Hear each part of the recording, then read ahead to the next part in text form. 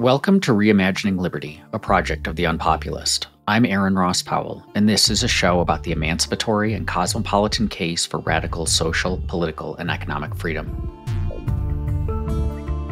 My guest today is Kevin J. Elliott, Assistant Professor of Political Science at Murray State University. He's the author of the upcoming book, Democracy for Busy People, and that's the jumping off point for today's conversation, which digs into what it means to be a good democratic citizen and what democracy demands of us.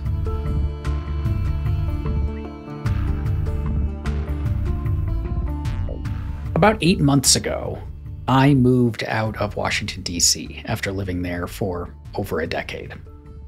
And in D.C., everyone cares about politics all of the time. It's, you start conversations by asking opinions on appropriations bills. And moving out here to Denver, people don't. Most of my neighbors have lots of other things on their minds that are not what Congress or the president or the regulatory agencies are up to. Are they doing something wrong by not being as engaged in politics as those of us who lived inside the Beltway were? I don't think so. The way that one of the sort of frameworks that I bring to thinking about democracy, and I think is very helpful for understanding political systems in large, complex societies, is that there's lots of different roles available within any given society, and that also goes for politics. So I tend to think about a division of labor within democracy, different kinds of roles that people play. The role of an ordinary citizen is going to be shaped by the institutional arrangement that they find themselves in. So the specifics of the democracy that they live in, they're going to have certain kinds of institutions that take their input in one way or other, and they aggregate that, and they put it together with other kinds of inputs, and then it sort of outputs eventually a set of decisions somewhere down the line. So do citizens whose primary institutional obligations involve voting every couple of years, maybe every year, maybe a few times a year, depending on the jurisdiction that you're living in, or the country that you're living in for that matter, it's difficult to say that somebody who's saying, look, have the parties changed fundamentally? Is there a new party, on the field of political competition? No. Then I already kind of know enough to make the kind of choice that I'm presented with, right, in my democracy. But if you find yourself in a different position, if you do find yourself, working at a federal agency, if you find yourself on the staff of a congressperson, well, then you're occupying a different kind of role. You have a lot of other levers that you can reach to influence politics. And then it might behoove you to have more sophisticated opinions about things that might otherwise seem quite abstruse to someone whose only institutional obligations are voting in terms of their sort of democratic participation. Voters often vote for bad stuff. Stuff that is harmful in various ways, make poor choices, and so on. And it seems like maybe there are two ways that they can vote for something bad, or two reasons one might vote for something bad. One is, we'll call it like moral badness. Like they want the state to do something that is morally wrong, is objectionable, and so on. But there's also a like unintentional badness, in the sense that like I want to end poverty, but I'm going to vote for this thing that is totally not going to end poverty and is in fact going to make it worse because I just have no idea what I'm doing. And it seems like quite a lot of bad politics flows from, well, quite a lot flows from both, but a lot of it flows from the latter. And rectifying that does seem to demand knowing what you're doing, especially if you're placing trust in the parties might be misplaced because the party leadership or the decision-making process is systematically leading to the wrong kinds of decisions and so on, but you don't really know enough. So how do we square that with what you just said about not really having an obligation, unless you're, say, working for the agency or there are specific circumstances, to overcome that kind of that learning curve for doing this well. Yeah, it's actually extremely complicated. So one of the things to think about when it comes to what do voters need to know, is to understand, again, to sort of focus on, what are the choices that are put before them and how much do they need to know in order to locate the better of the options that are put before them. So you could imagine citizens who are debating, like in ancient Athenian democracy, right, where you have literally the assembly gets together and they're like, what should we do about this like water project, or like, where should we build the new city wall or something?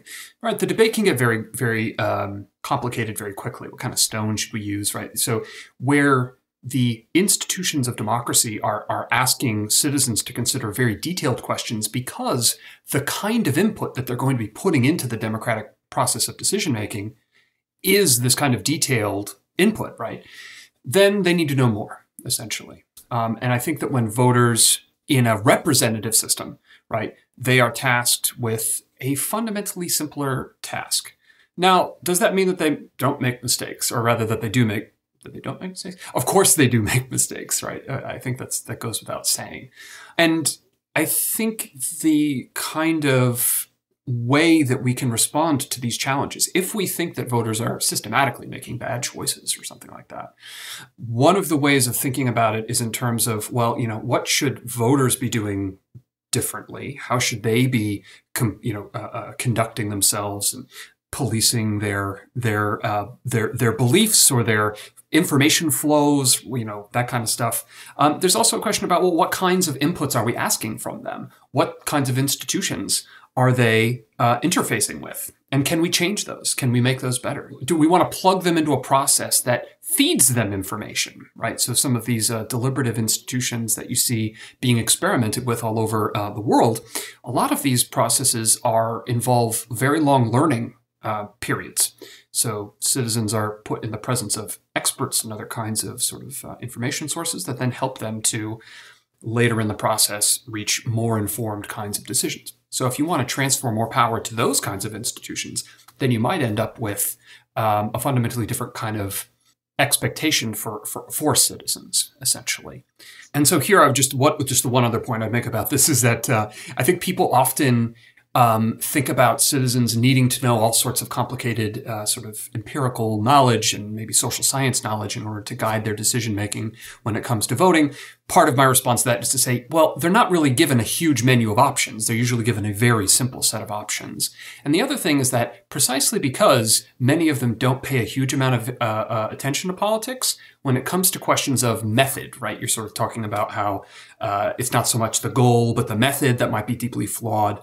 Oftentimes, issues of method, questions of procedure are very much left up to representatives. So even if representatives say, well, I'm going to cut your taxes in order to like bring about economic growth or something, right? They get it. A representative might get in there and say, well, look, the goal is economic growth, but it turns out that cutting taxes right now isn't going to do that for whatever reason. But I'm going to do this other thing, and I'm going to deliver the goal of economic growth.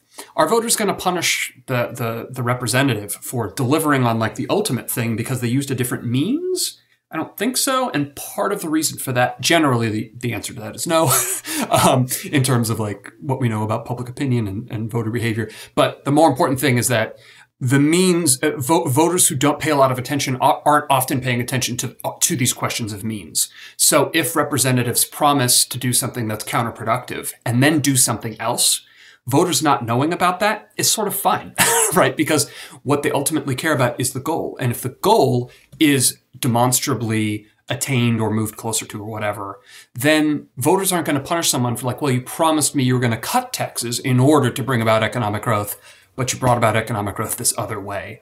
So there's a way in which citizens not paying attention actually helps to give representatives, this is one of these classic arguments for representative democracy. It gives representatives the discretion and the freedom, essentially, to react to what they're seeing to information that's harder to access, and make policies that might be more difficult to explain directly to people who aren't in the policy weeds.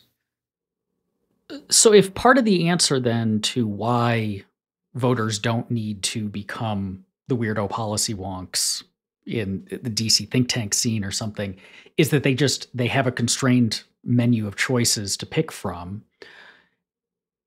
that seems to assume that among those choices are good ones. And we can think of situations, the classic is like, if you got the two parties to pick from and both of them can look pretty bad. And so do voters in addition to having an obligation to pick among the available choices, do they have an obligation to demand better choices? And how do they know, unless you have that bigger picture understanding of everything, how do you know that the choices are bad such that you now need to demand better ones? It's a great question. My first sort of thought in response to this, so I think there's a couple of things going on here. So one of the things is like, what should voters do when the options are all bad? And so one thing, or all equally bad, let's be very clear, right? So like, which is very difficult. And you might think that that's actually a null set. There's actually no cases where they're perfectly equally bad. But let's say that's the case. There are some democratic theorists who think that having equally bad options actually kind of transforms the decision situation of a voter, where they might think voters have some kind of obligation to participate, to vote, or whatever. But when they're all equally bad, all those obligations dissolve. And it's like, well, if everything is truly equally bad, then there's no point in you participating at all. In part because then you would be complicit, or in some complicated way, you'd be complicit in the evil that would be done by that by one of those choices. So one of the things going on there, and then one of the responses to that would be to say, well, sure, but how do you know that badness is like persisting through time? One of my concerns, and one of the things that I emphasize, is that things change over time, right? Election to election, day to day, year to year. And even if the options are equally bad in one election, there's no guarantee that they're going to be equally bad in the next one. So one of the things it seems to me that citizens need to do is that they need to keep tabs, essentially, on what's going on in politics, what's going on with the choices that they will be faced with in the next election. So there's some thinkers, some sort of philosophers who make arguments like it might actually be better for people to ignore politics because they're going to be they might be able to make better use of their time in a way that helps other people more efficiently, more efficaciously, if they take the time that they're attending to politics and actually direct it elsewhere. The issue with that argument is actually an epistemological one, which is that how do you know that your choices in politics are not going to do more good than the choices you might make for doing philanthropic activity or something? The only way you can know that is by attending to politics and the choices that you might be faced in politics and the sort of consequences of what those choices might be. So it seems to me that democratic citizens always have a kind of obligation to surveil politics, to keep tabs on politics, precisely to get the awareness of the quality of the choices that they face. Another part of the question was that, like, should they be demanding better choices? I think that's like a great question, because that is precisely the kind of thinking that moves us to think about institutions. Why do we only have two choices in the United States, right? I do this with my students when I teach them American politics, American government. I talk about, two-party systems versus multi-party systems. I talk about electoral rules, because these kinds of things are very wonky and can be very difficult for sort of people who are not accustomed to thinking in terms of institutions to understand how these like abstruse, what's my ballot look like? Like, what do you mean there's multiple representatives in a district, right? Like, these kinds of questions actually culminate in a ballot that gives you choices, right, that are different. So should citizens demand better choices? I think the answer is yes. Do they need to know a lot in order to demand those better choices? That's I think that's a good question. And one of the ways of thinking about an answer is to think about again in terms of a division of labor. So if you do have citizens who are engaged, who look at their choices and think these are bad, I think it is a sign of what they should be doing, that they should then follow up and try to figure out, why do I only have these bad choices? Like, and then that kind of leads them into this institutional design space where they begin to learn about ranked choice voting and multi-member districts and this type of comparative politics stuff. Do most people do that? No. Do most people think that the choices that they're facing are sort of equally bad? I don't think so, actually, right? Are most people happy with the choices? I don't know about that either. But I do think there has been an increasing awareness among sort of ordinary people that we should be demanding better choices. And the movements that we've seen in states like Alaska and several others that have moved towards ranked choice voting, Maine, right? These are partly fueled by people precisely doing what it sounds like you want them to do, is demand better choices. And then following that demand through to like, well, what does that mean? It means, among other things, messing around with how we do elections, the sort of machinery of elections.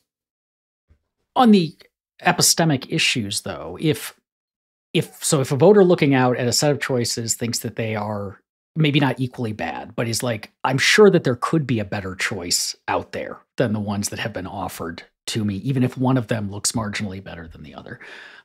But that requires then, that's a signal to the voter, okay, I should look into this more so that kind of I know what to demand.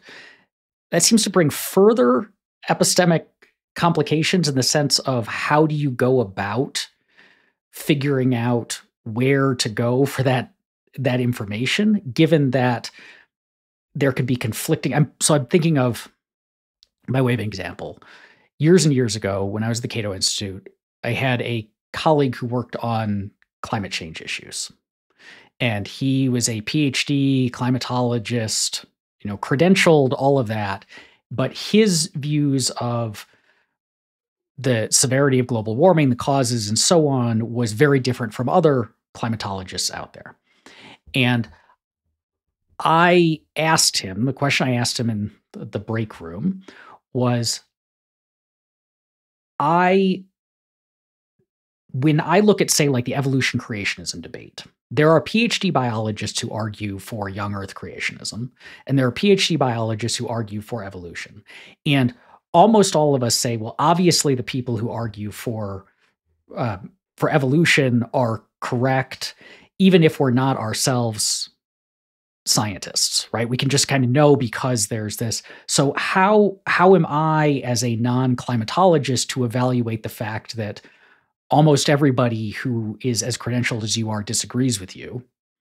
And how should I, in my mind, distinguish you from the young Earth creationist effectively? And the answer that he gave was not satisfying. It was, well, because the data supports my side, which is, what everybody who has a side argues, right? Like, no one says the data doesn't support my side. But it was, I think it speaks to this question of, if I'm going to demand better choices, I have to have a way to evaluate, and either I can develop a high degree of expertise myself so that I can look at all the available data and come to a reasonable conclusion. But that doesn't work in almost all cases, because we can't be experts at that level and everything. So instead, we have to basically lean on proxies, but the proxies disagree with each other. And so if you talked to, if you said, I don't think that the choices in front of me for solving this particular issue are good, and you go to the experts at one think tank who all look like very smart people with lots of education, they're going to say one thing. You go to the other think tank, they're going to say another thing. How does a voter answer that? Because it seems like we've just kind of have pushed the expertise question just down the road a bit. I think that's right. But one of the things is you're pushing it down the road, but you're also reducing the number of people who are engaging in the inquiry. So what do I mean by that? So I think part of what's happening here when we begin to talk about better choices and so forth and reform, one of the things we're talking about is specialization, which is to say that some citizens will take it upon themselves that in their economy of attention and the kinds of things that concern them in politics, some of them will, as we've been discussing, right? Some of them will say, don't like my options, would like to learn more about what different options I could have. And that could, right, should sort of, just sort of by hypothesis, will lead them to specialize in the sense that they will begin to, as you say, move themselves into this debate space where there's people from Cato and there's people from, whatever the other sort of think tanks that are all doing work on whatever topic it is, let's say democratic reform, New America, I suppose, and other places like that. And then they will begin to, as you say, read the contrasting kind of opinions that they see. And there will be, at that point, right, as you say, conflicting claims from different kinds of experts. One of the most important determinants of where people get their information, and you were sort of alluding to this, I think, is trust, right? There are some people that we trust, right? That's actually where we get most of our information. There are some people, some sources that we trust, and those are the ones that we end up endorsing. Their views are the ones that we update our own information about. So I think one of the things that happens all the time out in civic society, in civil society, is that citizens are specializing in different issue areas that they find interesting. And not everybody does this, right? But some people do. And the ones who do will end up accumulating a bit more knowledge, a bit more expertise, but in a very, very light sense of expertise. They're experts relative to somebody who has never given any of these questions any thought. So someone who has read a series of articles by Lee Drutman, for instance, somebody who's written quite a lot about electoral reform. The structure of Drutman's writing about this is he is engaging in debates, in arguments that other people are making who, oppose the kind of reform package that he has in mind. So maybe you begin to read what he's saying and you're like, boy, this doesn't sound right to me, or this sounds un-American or something, or whatever it is. Maybe he'll convince you and maybe he won't, but in reading this Vox article or whatever that he's written, maybe he'll mention somebody that you're like, oh, who is that? And you search for their name or whatever. And this is sort of the process. And then you look them up and it turns out that they're more congenial to you. They're an advocate of two-party systems and they give you all sorts of reasons why they're excellent or whatever. And in this process of exploration, you come to have a much better understanding of this question that you started out with.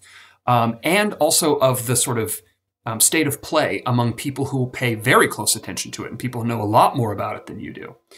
And so I do think you end up with a kind of specialization in the mass public that then helps inform reform efforts. And politicians who are interested in this area of reform, they come to understand that the people who are invested in this area of reform have these kinds of opinions, not all of one piece because people disagree, but in general, people in the reform community, people are interested in, let's say, better choices. There has been like a herding towards, for instance, ranked choice voting as something that like many people are very, very interested in. There's one other thing about this particular question, and so other things won't work quite the same way. Maybe climate change wouldn't work quite the same way, is there's a difference between activists, people who are very committed to one particular reform. And this can almost get to the point of like, come hell or high water, right? This is what I've hitched my wagon to. And then there are people who are more disinterested and approach things in a more kind of engineer kind of approach. People in my field, in political science, they tend to think about political institutions in this way, electoral institutions in this way. So if somebody comes to you and says, all right, how do we fix this? How do we fix our democracy? What's the best electoral system? Something like that. A political scientist will be like, well, look, there's no answer to that question. What is the problem that you're trying to fix? Because all there are trade-offs. All there are imperfect solutions. There's no best system. And an activist will tell you, it's my preferred reform. That's the best one, right? And so I think you can come to kind of note the difference between these in the public debate about, in particular, political reform, when you see people who are like, oh, my preferred reform is the solution for all of these problems. It's the silver bullet for everything. When somebody makes claims like that, at some point it's like, is it really going to fix everything? Is it really the solution to all of the problems that beset us? Probably not. And here's this other person who's saying, look, it'll solve these problems. Maybe it'll make this slightly better, right? And then you're like, that person actually sounds more plausible, more believable.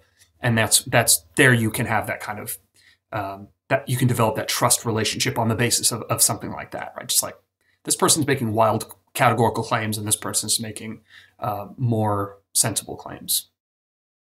Let me flip to the other side of it, because we've been talking about the relative lack of expertise of most voters, and not just lack of expertise, but often just lack of interest in, in all of the political stuff.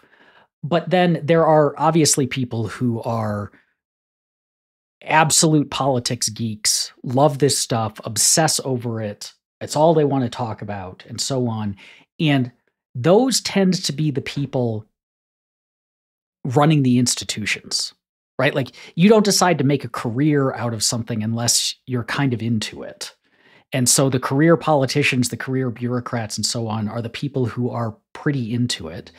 And one danger of, or I guess one thing that can happen when you're really into something is you can overestimate the salience of it. And so is it a problem that basically our politics and political institutions are being run by people who are perhaps so into politics that it's not, they have expertise, but they also overestimate the applicability of politics to basically every problem that they come across? Yeah. Yeah. So I take this sort of dominance of politics by the politically, interested. It's funny, right? Because many, this very common rhetorical trope among the sort of elected officials will be like, well, I'm not a politician, right? You'll see this kind of move where politicians precisely try to like disclaim exactly the type of very deep, bone deep, like, oh man, I love politics, right?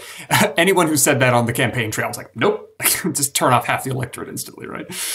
And I do think, I think you're absolutely right that many people who and this wouldn't only go for the sort of political class, but the class of extraordinarily interested citizens as well, overestimate as you say, the salience of little minor things, right? So many Americans would have looked at pictures of. So this is we're recording this right after the State of the Union, and there were some pictures of members of Congress holding like a white balloon, right? And this is a reference to the Chinese spy balloon, which was recently sort of in the headlines. But if you're not like following politics all that closely and you see a picture of like a member of Congress holding a balloon, right, in the Capitol, like, what's going on here? I don't know what this is about, right? Because you kind of have to be paying attention to understand what's being communicated with this symbol. And I think it absolutely does happen where people who are very much inside, as it were, inside the bubble will tend to overestimate, like, oh my gosh, did you see the story in Politico, right? It's so dastardly. One of the brilliant elements of the satire of the show Veep. I don't know if you've ever watched Veep, but the brilliance of the satire of that show is often playing off of precisely this element where these West Wing kind of people are constantly like, oh my gosh, everything's on fire because somebody said something, to a reporter, and a minor comment is blown, very, very far out of proportion for the people inside the administration. I mostly think this is like mostly harmless, right? This kind of overestimation of salience is for the most part, like, it's kind of filling the time of the political class. And maybe you'd think they could spend their time in better ways. That might be, right? It could be. But the sort of the fact of the matter is that these matters do not actually reach the ears, as it were, of these members of the public who don't pay as much attention to politics. They're more focused on, look, like, what are my taxes at? What is growth? What is inflation at? Am I getting a better deal at work, right, than I have been lately? Like, why is my company giving me like a good raise right now? Like, why is that happening? And it's like, well, they can look at the unemployment rate and they know that if they lose you, they're going to have a heck of a time replacing you. So I should say that I am worried about politics geeks in general. Like, I am concerned about them because there is a way in which people who are very, very concerned about politics can become myopic. And I think maybe this is part of the sort of in the background of your question, that they can, as you say, sort of overestimate the importance of politics, the salience of politics, maybe. And you might think politicize things that are not, shouldn't be, maybe, just put very simply. And I do think that's a very real concern.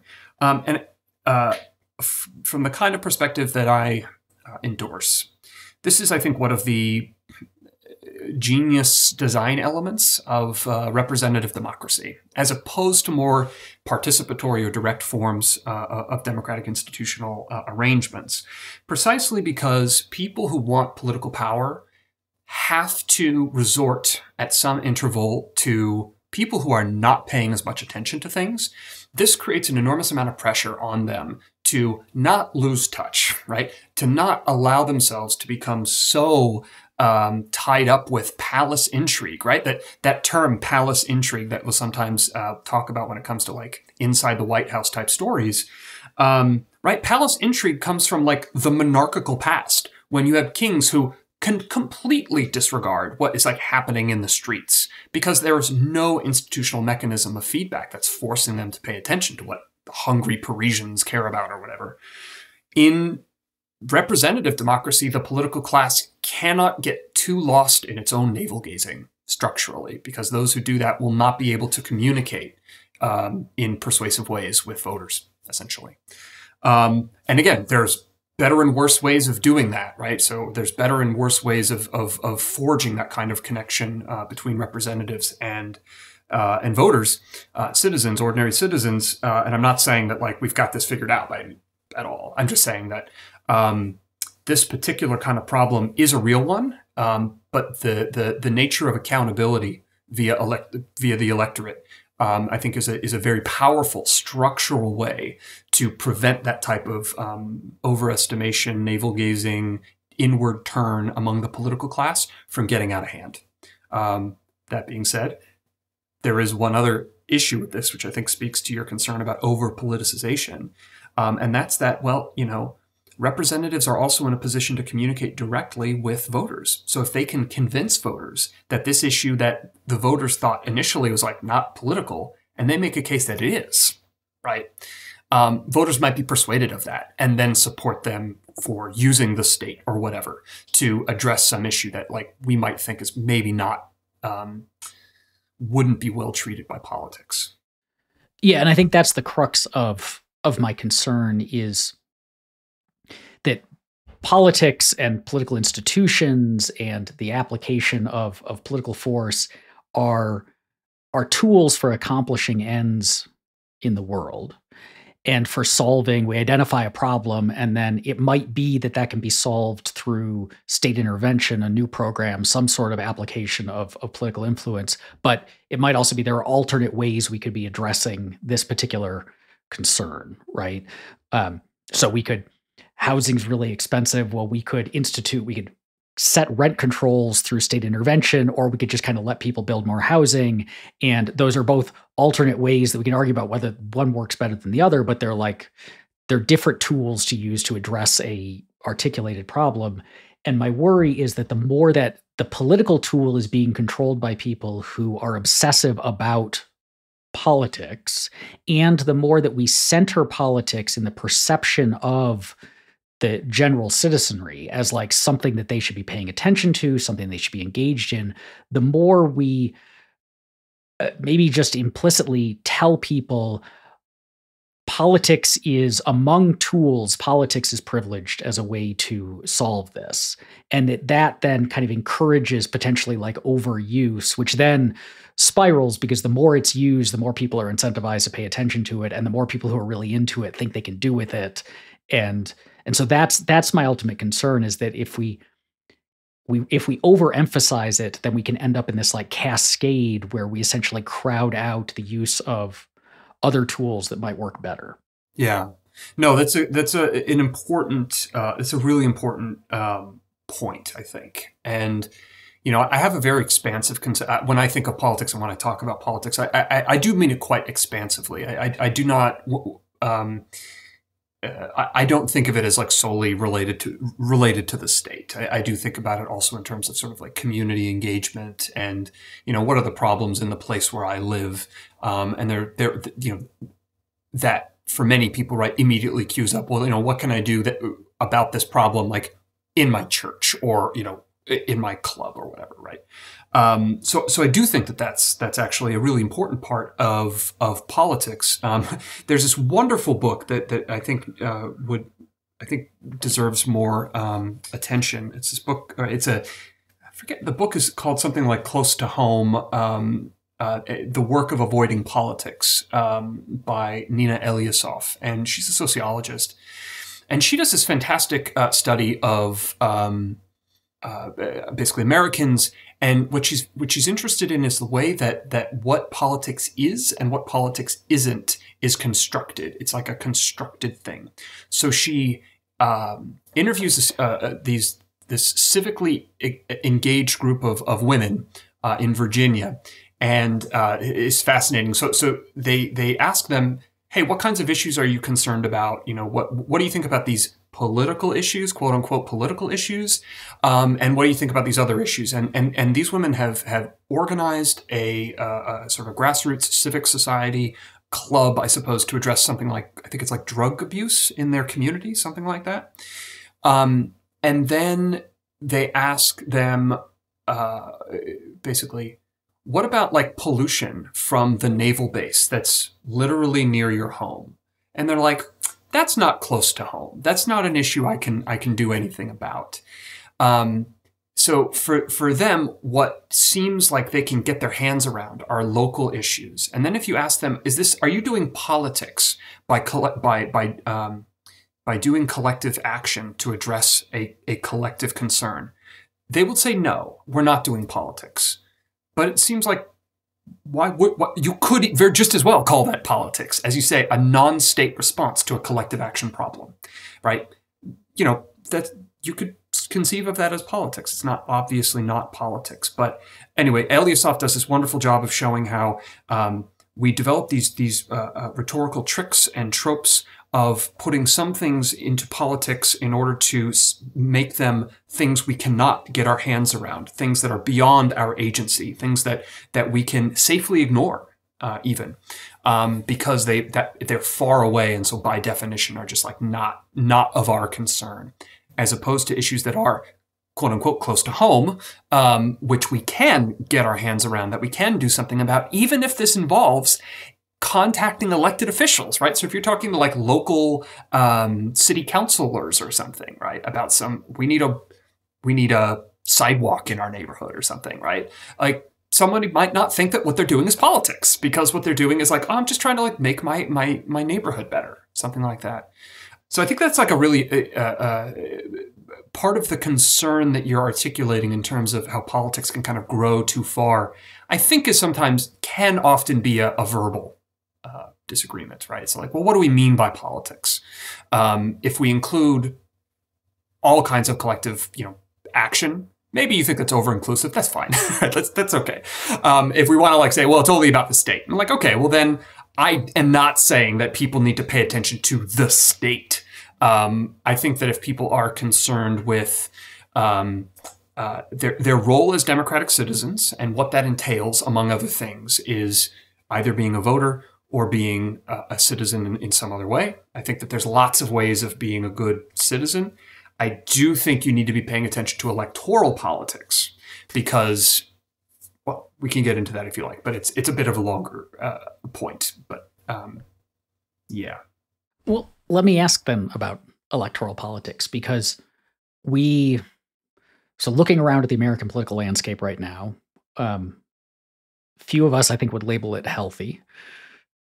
That we are in often pretty scary times with, particularly what we're seeing with the Republican Party and the drift that it has had away from the kind of, when you talk about the role of legislators, they're not what I think you mean, in terms of how they're approaching their role and the direction they want the country and all of that. But one of the things that happens that has happened in our political culture, and I think it's incentivized by the way that elections function, is just extreme polarization and a sense that the people on one side are being told by the leadership on the other side that those guys over there are are enemies, are not citizens that we're sharing a common project with, even if we disagree on how best to achieve these shared ends, but rather they are, they are more dangerous than any of these foreign invaders we might be worried about or something. And all of our elections are built around that negative partisanship and so on. So how do you pay attention to elections in a environment like that, where it seems like everything that you would be paying attention to, unless you are just reading political science journals, is designed to make all of these problems worse by entrenching the very things that seem to be causing the issues that are, potentially tearing the country apart. Yeah, and let me just say that I think I'm professionally obligated to say everybody should be reading more political science journals. But right, no, yeah, no, yeah, this is a problem of the information environment, right? So the structure of the information environment, in terms of things like ownership, in terms of the sort of rules of moderation, the affordances of online architecture. There's a wonderful book by Jennifer Forrestal on this question of sort of online architectures that are conducive to democracy and ones that aren't. I would highly recommend her work. So this kind of stuff is, I think, really this is where we're at, right? Trying to sort of grapple with these issues is sort of where we are as people concerned with democracy and healthy democratic processes. The rise that we've seen in American politics in particular of independents. So independents today are something like 40% or more, between 40 and 45% of Americans now identify as independents. And there's been some really great work by some other political scientists. Here I am, political scientist. I'm going to cite a bunch of political scientists because I think that there is they're starting to get to many of the issues that are at the core of what's going on here. There's this great book called The Other Divide, which emphasizes something that's been in the background of our conversation, but here's a good place to make it explicit. And that's that, we often talk about the main political divide is between Democrats and Republicans, left and right, right? We're sort of all familiar with that. That's what you're alluding to in terms of polarization.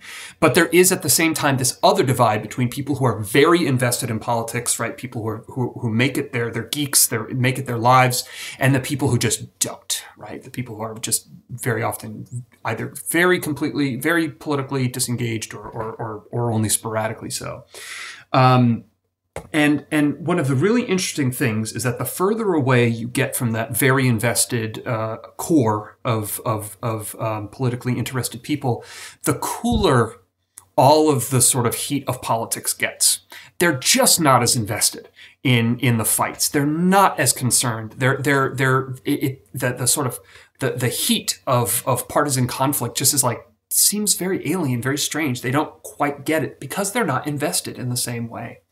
And I think one of the things that's really important is if we, either as citizens or the sort of locus of where to do this is tricky, right? But basically, I think would do well to bear in mind that there are these fundamentally different kinds of ways that people are oriented towards politics. People being less committed to it doesn't make their concerns and their interests any less significant. It makes they're dealing with high inflation and unaffordable healthcare and all these kinds of things just like everybody else, but they tend not to vote as often and they tend not to be involved in these deeper forms of political participation. And one of the things I think we should be thinking about when we think about democratic reform are ways that will essentially empower people who are less invested in the partisan warfare, essentially. And that will help to sort of turn the temperature down because you have this more inclusive vision of who politics is about. It's not just about the people who have drawn the long daggers, right, and are at each other's throats. It's also these people who are like, yeah, I don't really care about these conflicts. Like, what are you doing about the price of whatever, right? What are you doing to help me out? And I think that's very helpful, and I think that's very healthy, I should say. But it is something, as you're saying, that there are structural elements of our politics right now that are militating against that. And I do think one of the places to look is information flows and the structure of the sort of ownership of media sources and these types of things. They end up having a lot of kind of downstream effects, right? The concentration of ownership of radios and television stations and things like this has reduced the diversity of perspectives that we'll see articulated in public, and it helps to consolidate the stories that are told about our collective life, and I think that's a problem. But is it once you get this kind of polarized train rolling, it is genuinely quite difficult to unpick that development. For my money, I think the most straightforward way of addressing that particular problem would be introducing reforms that would enable the formation of third parties, essentially, of multiple parties. Because I think if you want to address the problem in the Republican Party in particular, I think what you need to do is you need to enable that party to split into a more moderate faction and a more extreme faction. I think I think you want those factions to be separate parties. And they can agree on all sorts of policies in the House, in the legislature, issue to issue, right? But if voters were able to have a choice between what would be the America First Party and the sort of, old line Republican Party or whatever, the center-right party, that would provide voters with a real choice on the right. And I think you would find that center-right party would often have enough support to be pivotal in deciding what kinds of policies are actually made. But that requires the kinds of reforms that we've been discussing earlier. This is going to require diversifying the choices that voters face. This is going to require changing how we organize our elections. But these are not changes that we know nothing about, right? Lots of other countries do things differently. And I think the one of the big challenges for American democracy is how can we kind of set aside our very strong sense of American exceptionalism that we have nothing to learn from the rest of the world. How can we kind of set that aside in order to kind of learn what we can learn from other countries' experience and say, well, look, what can we do here? How can we change things in a way that will provide us the opportunity to do things better, basically? Thank you for listening to Reimagining Liberty. If you enjoy this show, please take a moment to rate and review it on Apple Podcasts. You can also join our Discord listener community and book club by following the link in the show notes. Reimagining Liberty is a project of the Unpopulist and is produced by Landry Ayres.